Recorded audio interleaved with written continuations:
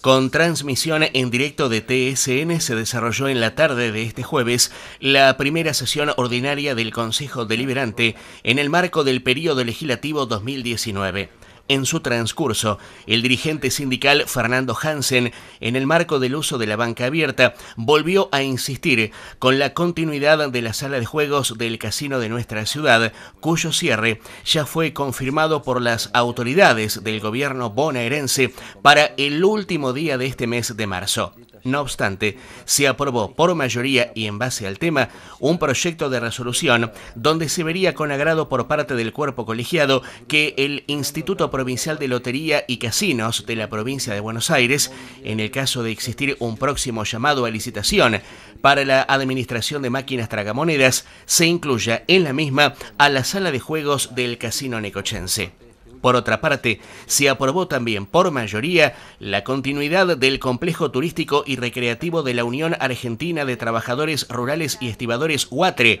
por otros 25 años en la zona del paraje Las Grutas, ya que su concesión ya estaba finalizada hace un año. Pasaron a comisión para un mayor estudio una iniciativa de la Subsecretaría de Salud tendiente a implementar en el Hospital Municipal José Irurzun de la ciudad de Quequén un servicio de prestaciones de cirugías oftalmológicas mediante un convenio entre el municipio y el profesional Alejandro Martín Tucci y un proyecto de decreto de la concejal de Cambiemos, Marisa Roldán, para solicitar gestiones ante el Organismo Provincial de Desarrollo Sostenible a efectos de expedirse sobre habilitaciones y recategorización de la empresa local Evasio Marmeto Sociedad Anónima. En el desarrollo de la primera sesión ordinaria de 2019, los concejales aprobaron también por mayoría un proyecto de resolución manifestando la preocupación del cuerpo por la situación que viven aproximadamente 50 familias de nuestro distrito que en su momento gestionaron los denominados créditos UVA, Unidad de Valor Adquisitivo, para tener su vivienda.